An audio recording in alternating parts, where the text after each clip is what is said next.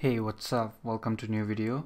In this video we will talk about how you can use Laravel and Vue to build different kind of projects. So this is kind of warm-up video. I've been procrastinating on making videos for long, so this is kind of warm-up for coming videos that will be coming. I'm going to start a new series, so we'll talk about that in a moment. But in this video I want to go through what are the best practice to use Laravel and Vue to build projects, and there are different pros and cons of all of those ways. So first one is, whenever you install a new Laravel project, there is an option you let me open up new Laravel 5.7 project. Okay, so if you go to the structure of code, you get inside your resources JS, you get a default component, Vue component, and so rest of is a simple Laravel project. So one way you can use it, like suppose whenever you hit some route, and it will load a welcome blade or home or any blade file. Then in blade file you include anywhere here, like your component, Vue component, for example, if example component, so you define that component somewhere here like so, and then it is usable in your blade file. So that is the one way. So let me show you one example where I built similar using similar technology, like using Vue as a using Vue component inside a normal Laravel project to make app. So this is the store locator app. So this we built in one of the series, you can check out on this channel. So here whenever we hit home, it will load a component, shop component, and everything will be inside that component. So if you see the code of, so whenever user go to the home route, it will load home controller index, and we are loading this view, home view. So if we go to home.blade, we will see we are just loading one Vue component, shop layout, no blade files, no all the forms and HTML layout inside the blade file.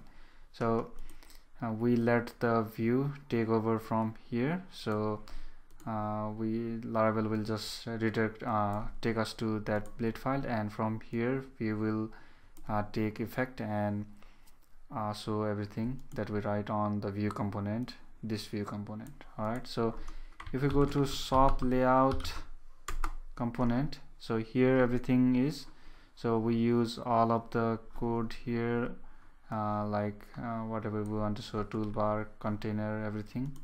So here we use different component to show. This is the one map component, this is listing component, search component. So this is the one way to go about building application using Laravel and Vue. So another similar kind of application that we built using this way is this chat. So whenever someone go to home, we load this component, one single component, which will be the wrapper.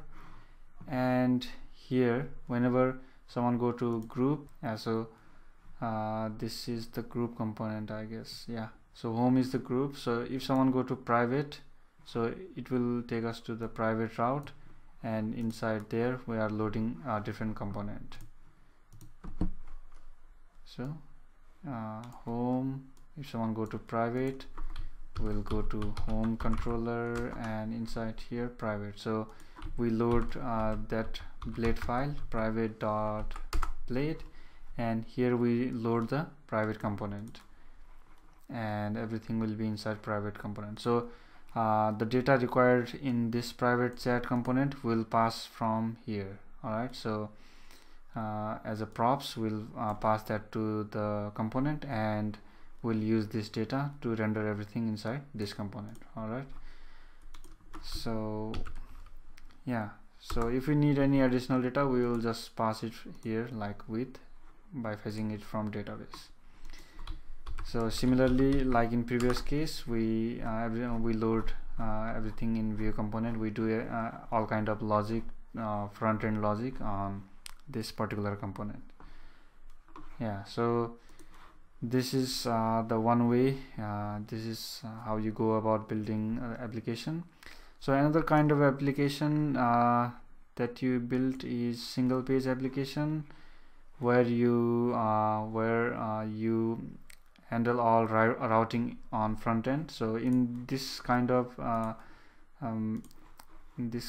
architecture, you are just using the Laravel routes, and those routes will take you to the Vue component. But here the routing will be handled on front end part. We'll use something like Vue router, which will load different Vue component. So front end is responsible for loading all component.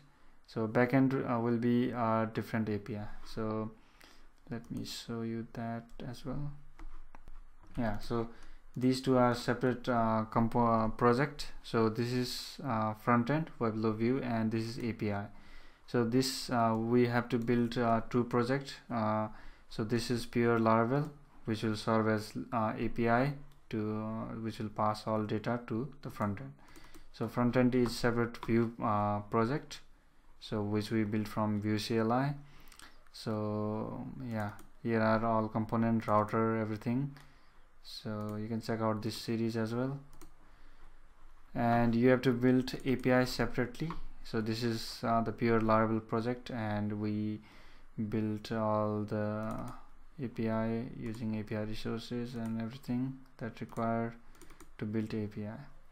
And then authentication, we use Laravel passport to authenticate, and the front end will then receive token and then pass the token to receive data. All right, so this is the another approach where front end will be separate project and backend will be separate. So the shortcoming on this is you need two server, or you can serve you have to manage these two separately.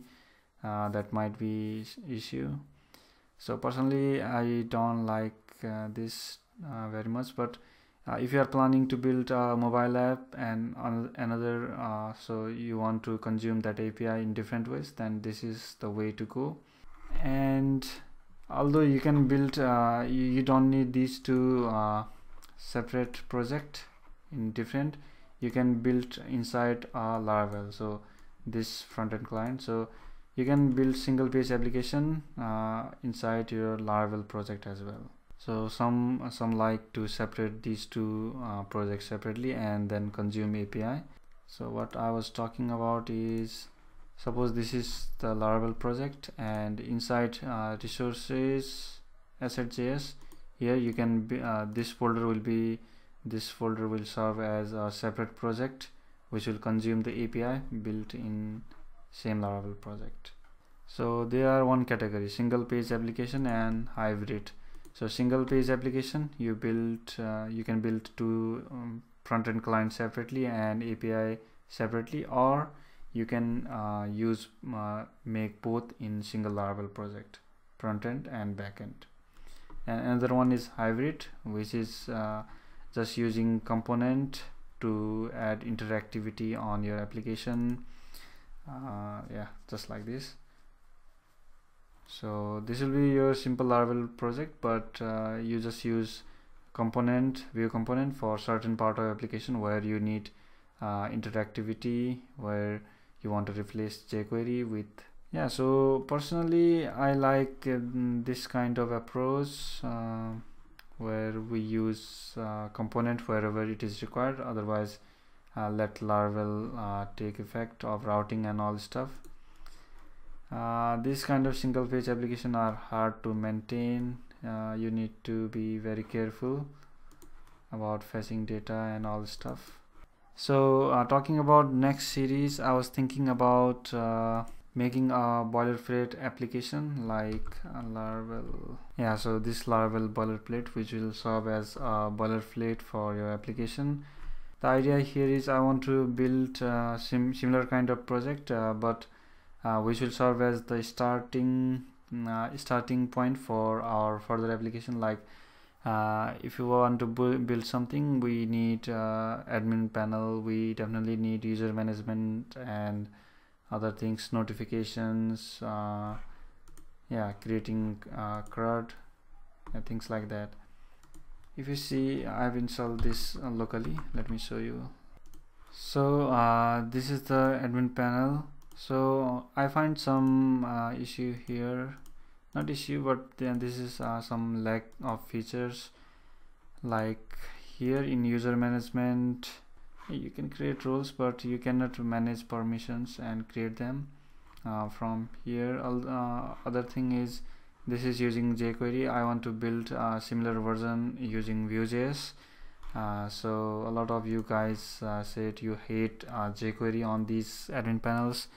So I thought I'll make make this admin panel using Vue.js and add some more features like some cool data tables, this notification on Vue, and more robust this user management system and subscription, some chatting.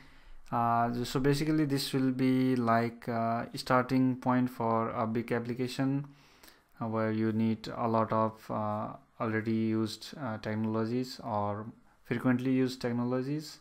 Yeah, so this is the idea for new series, which will be the multi-purpose application. So let me know what you think about this idea for new series, and so I will see you in the next series. Bye.